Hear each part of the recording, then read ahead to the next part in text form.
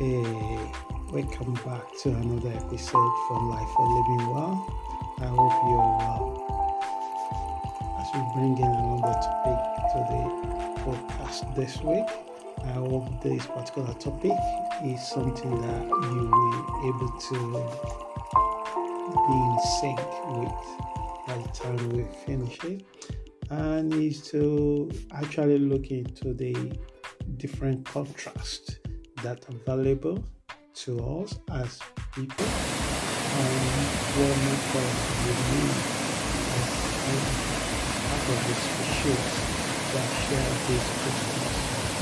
And by the time through our series that will be looking into different topics, examine different topics, giving you my own side of view of it, and then don't just take everything you hear directly from this podcast as a matter of truth or fact, but question it. If it doesn't bear any support or insight to where you are right now, don't take it. Let it go. And like I always say on this podcast, question everything you hear, everything you see, and then let your own inner guide you. And I hope this podcast will help someone. So let's dive into it. Once again, my name is Richard, and welcome to Life for Living Well community. And if you'd like to know one or two things about Life for Living Well, you can check it out on our website at www.lifeforlivingwell.com.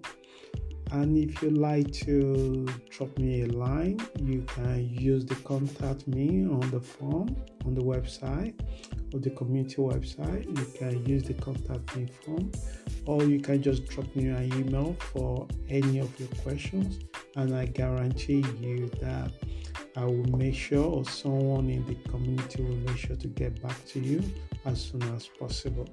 And let's dive into it without taking much of your time.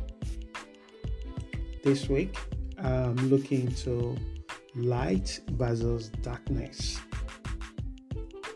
And if you just consider the time you listen to this podcast, it could be in the day or it could be in the night. And both of these two prisms serve a different purpose. Night sometimes signify is a time for us to take a break, rest. Majority people use that time to sleep.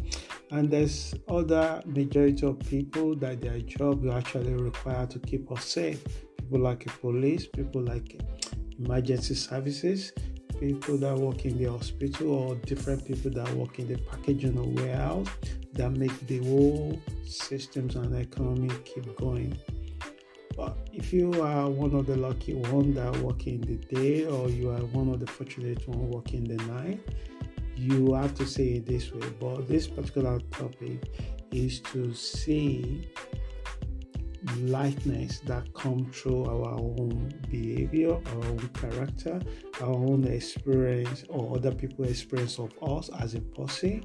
Maybe people experience you as a light, or they experience you as a dark. So it depends on the energy that you exhibit into the people that come around you. So enough of introduction to the topic. So like we normally start this podcast is to use one inspirational individual and use their thoughts about the particular topic that we examine. So this week I'm taking from the Martin Luther King Jr. that he said, darkness cannot drive out darkness. Only light can do that. Hate cannot drive out hate. Only love can do that. How true is that? It's true. And Albert Einstein says that it is insanity to keep doing the same thing and you expect something different. So if you wanted to overcome or make the darkness disappear, just put the light into the room and the room that is dark, the dark will vanish. You can't destroy it. It just disappears at that moment because of the light is so strong. So it absorbs the darkness. And if you want the darkness to come back, just turn off the light and the darkness will cover things. And the thing that's invisible to the eyes become more invisible to the eyes. So, life itself is one kind of irony in many ways for so many people. In it is where we find solace. Take for instance, most films portray the good and the bad. We feel elated when the right punishment are ascribed to the bad character. Those who have worked on themselves from the inside, their light shines like a sun that cannot be hidden. So, it's the Buddha that said 3 things that cannot be hid from us. One of those things is truth, which is considered as light. Another one that cannot be hid is light. Sun, you cannot hide it. Even if you cover yourself away from it, it will still shine its glory to the other parts. And the third one that you cannot hide is the moon. When it's bright, it's up there for everyone to see. So in this particular podcast is to consider your character, whether it shine the light that I know you are, or you shine the darkness I also know you're capable of. Socrates stated that we can forgive a child who is afraid of the dark. The real tragedy in life is when men are afraid of light. Isn't that true? And light here that Socrates is pointing to is more to do with knowledge. It's more to do with awareness. It's more to do with explorative of yourself. Many people doesn't want to even to know about it. They don't even want to think about it. They quickly always blame others for everything that happens in their life. Only those who have managed to embrace darkness through light within them can connect with the source of power. How do you know your darkness? What does it look like? Unfortunately, many people define themselves by their social status. Oh, I am a father. Oh, I am a mother. Oh, I am a brother. Oh, I have so many friends. I am a politician. I am a doctor. I am a lawyer. I'm an engineer. I am a teacher. This is how they define themselves. I'm a sister. Yes, you might be all those things, but you are not that all those things. When did you become the teacher? Is it when you were born or when you grow up and you take a profession to become one? Many people define themselves by academic attachment of achievement they have on it or the job title. I am a manager. I'm a director. I'm a chief executive. I created a lot of businesses. All these are what you call surface to read things. The read thing is actually more deeper than we can put a label on it. They asked Jesus Christ, "Who are you?" He paused for a second and he looked up to them and he said, "I am." The word "I am" is the word that is limitless. It's not just limited to a particular title you ascribe to yourself. It's comprised of so many things about you that you don't even know it exists, but it's there.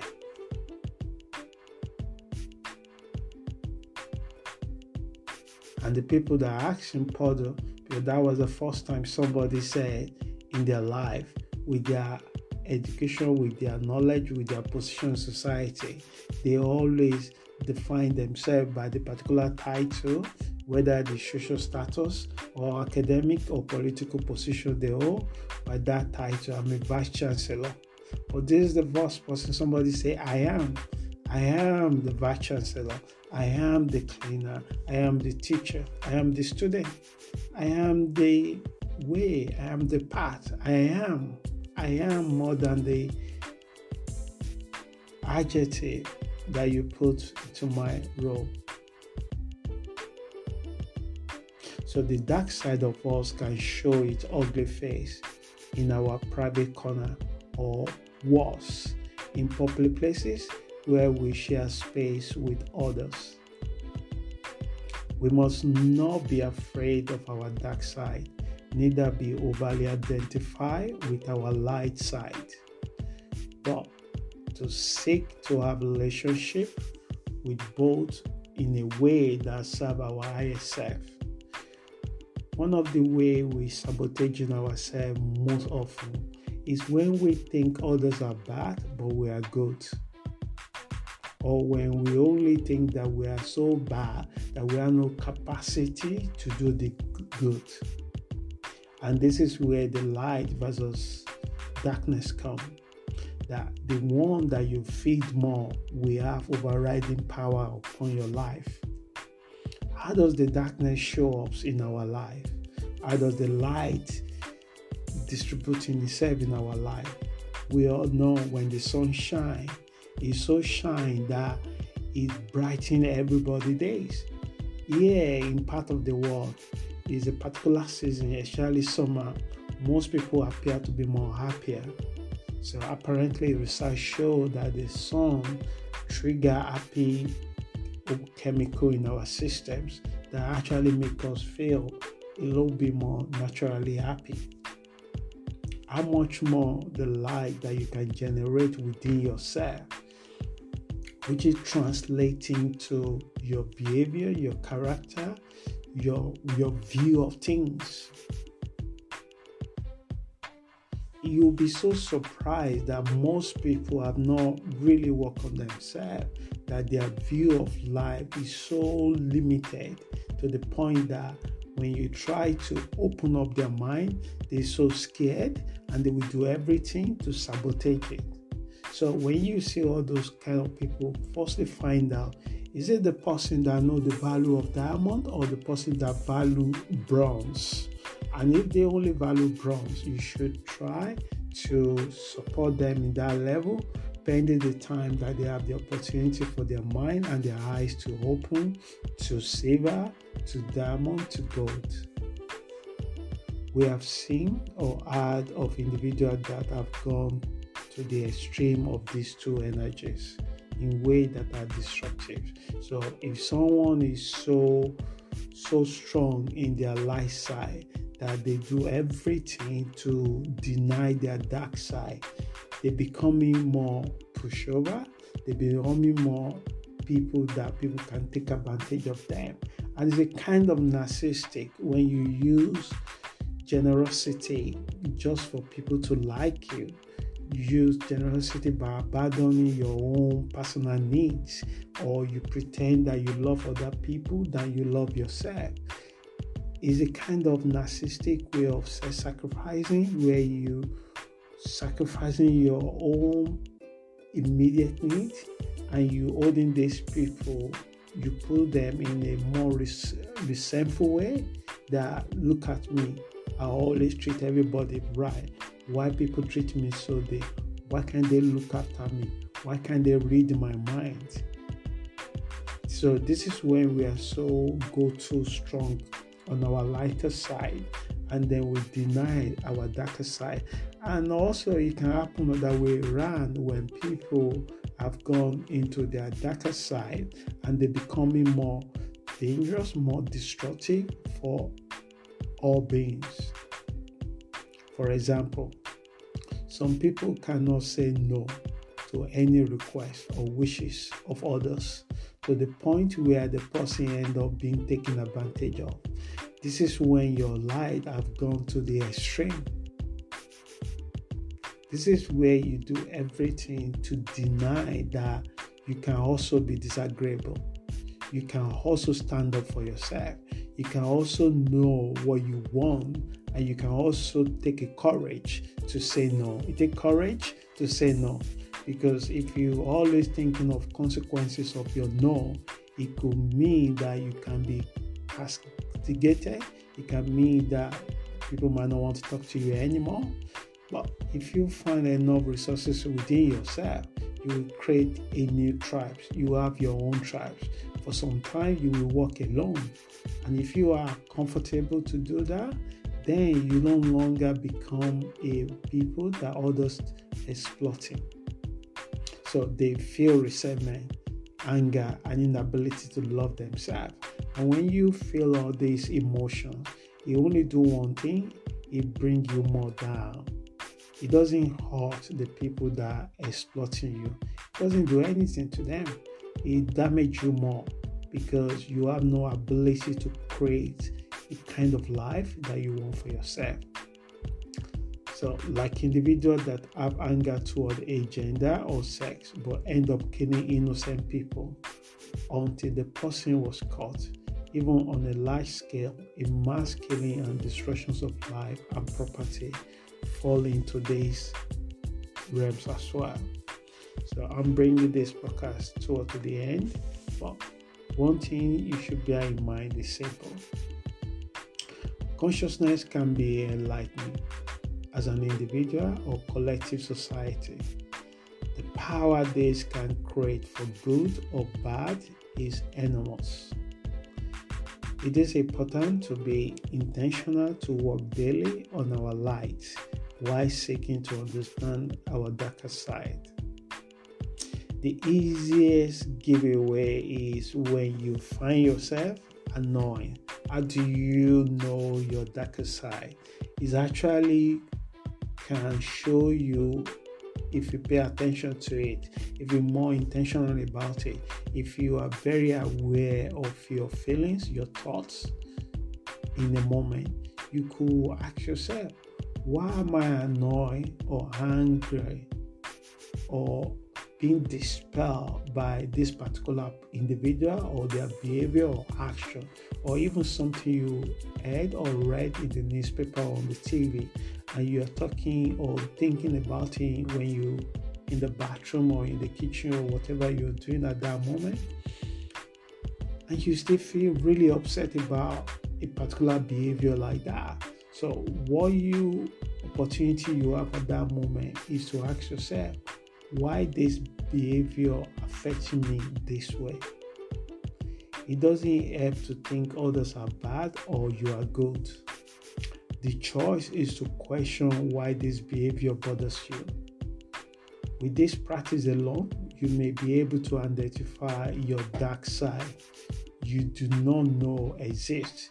So perhaps you also capable to behave the same way this particular behavior affecting you. It's just because it's so darker side of you that it doesn't come out at all in you. So you pretend that it's not there. And boom, one day it probably come out and you'll be surprised. But before something triggered that, it will be so helpful to identify that this darker side also exists in you. How does it affect you? How does it contribute to your growth? What does it do to serve you? So it is weaker for you, or perhaps you often use reason to minimize it. Have you ever thought of revenge or vengeful? I know a person that broke up with his short relative relationship she has with a woman. The woman was harboring a lot of vengeance, anger toward one of her friends that this individual also know. And the way she was doing it was becoming more controlling and dominating because I asked, why did you end the relationship? He said, because she's so full of vengeance based on what the other person have done to her at work, and they go out laughing, drinking, and say everything is normal. So to him, we say he was asking himself that if it's how you treat people that you claim that you like and they're close to you and you spend your time with them, and you will still carry on with the alt they've done for you for 2 years. What happens if me and you also run into trouble? And at that time, we have a family. How are you going to respond to whatever you perceive that I might have done to you? So because of immaturity and vengeance, so he ended it. So, and that is their individual dark side. But the way he showed himself in his relationship, that she claimed that she want more, is actually very self-destructive. And relationship that will have gone far for both of them, it has to come to the end. So it is important to know you are both light and dark side. The awareness of your darker side, how it dominates your life, will tell what impact it would have in your life, relationships, and the society. So let your light shine through honesty, knowledge, responsibility, and accountability. I hope you can work on your light, because this world needs more people that have worked on their light and they work more on their lighter side to the benefit of all being. So lastly, people that live in light shine within. They do not need sunshine, and the impact on others is enormous in many ways. Be the light you want to see and appreciate it in others. I hope this podcast helps someone. Until we meet again next week, please stay safe and have an amazing week. Ciao.